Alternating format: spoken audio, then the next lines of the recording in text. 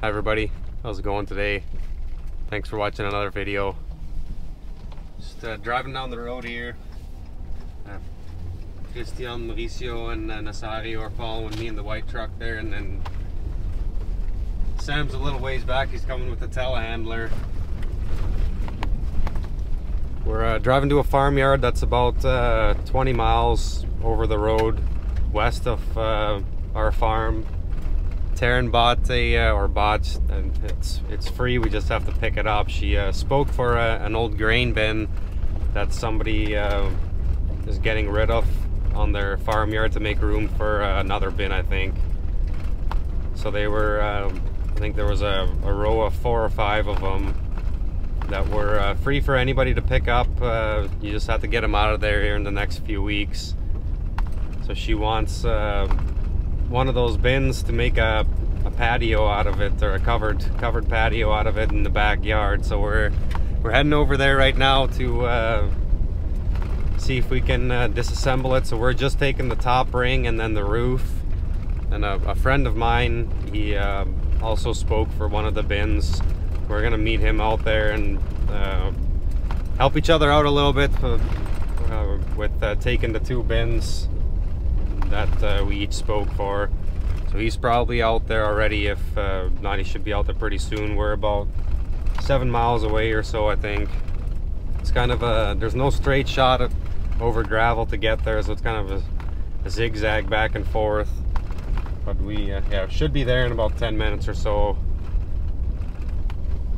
We'll see how it goes. Bins are still in fairly decent shape. It's 18 feet in diameter.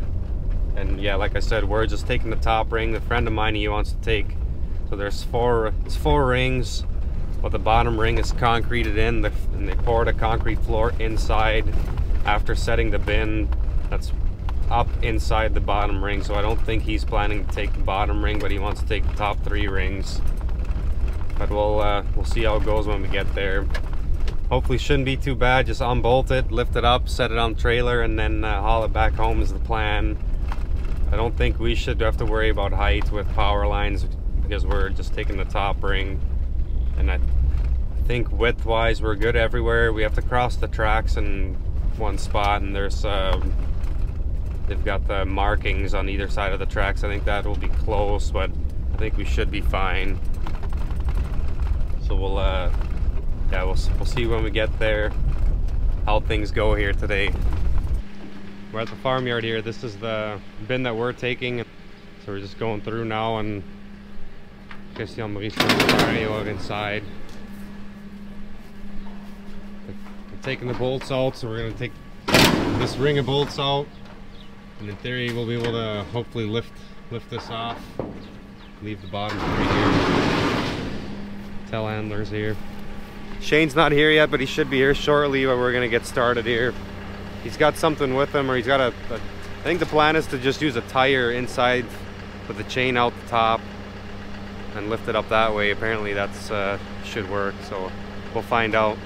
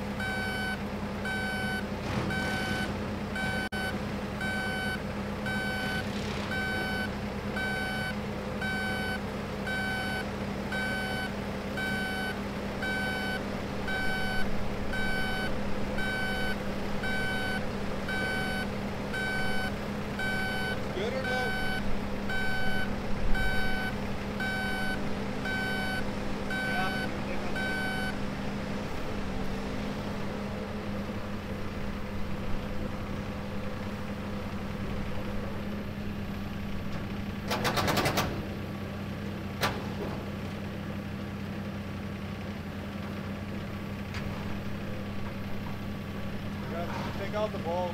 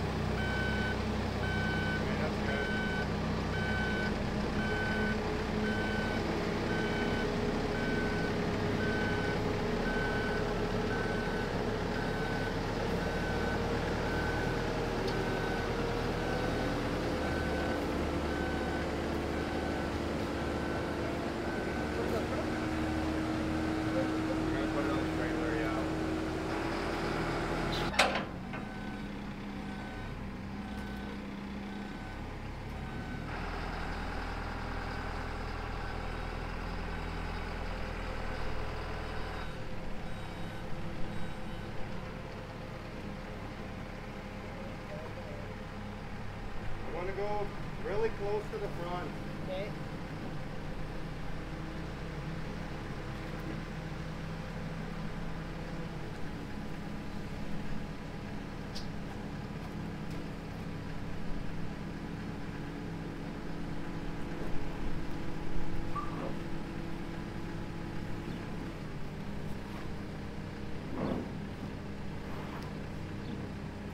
What about another foot back here?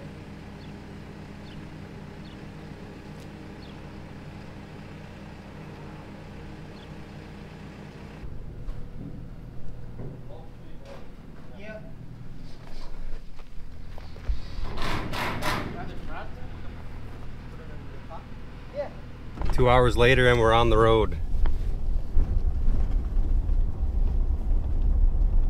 You guys can see that. That didn't go too bad. I am a little concerned about the 2x4s being strong enough going over bumps, but we stopped to check once already. Everything's still looking really good shape. If we get halfway, maybe we'll stop again. Hopefully we get it there in one piece so it wasn't for nothing. So a few days later here, didn't get a chance to end the video. I don't remember what I was calling it in the video, but what we're going to put in the backyard is a grain bin gazebo. That's the name I was looking for. In our heifer barn here, just thought I'd show you guys the heifers. Didn't really have anything particular I wanted to end the video with. I thought I could show you. We did start getting in some round bales of barley straw. I'll walk over to the hay shed there and show you guys. Just started stacking those bales. It's always a little bit of a challenge getting started, so it took me a little bit, but we're going. And if they have good weather, I think we're gonna be hauling quite a few bales in here over the next couple weeks. That's the plan anyways. So like I said, just started stacking in here. Starting on the back is always a little bit challenging when we're stacking like this, because you want to offset them a little so they don't fall back, but you don't want to offset them too much because then they don't stay up straight. But seems to be going okay here so far. So we're 4 high here right now. Once we get the second line up to 4, then I'll put a 5th one kind of on half of both those first 2 lines, and then once we get out a little further yet, then we'll go 6 high. So we stack them this way to try to make the most use of this space in here.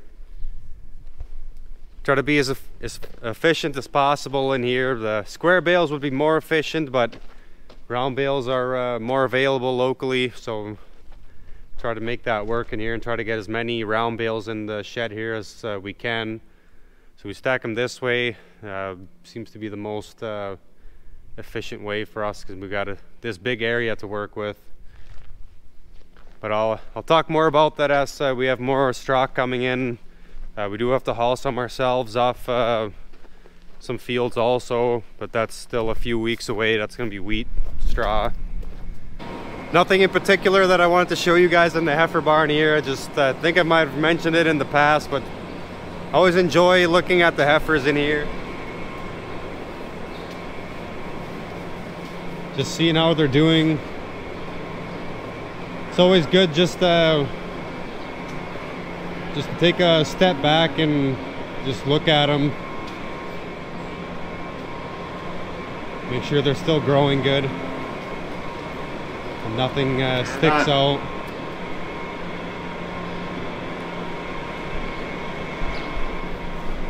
It was a hot day today. It was mid-90s.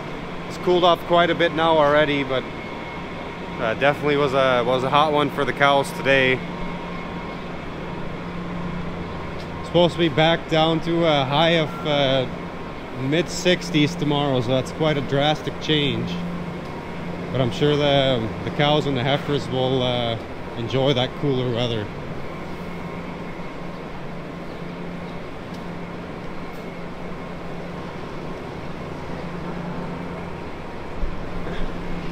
I also don't really have any reason to get home quickly because Taryn is working nights at the hospital this weekend, and Ian and Eli are with their grandparents, with their grandma and grandpa. So it's just a cat and a dog at home waiting for me.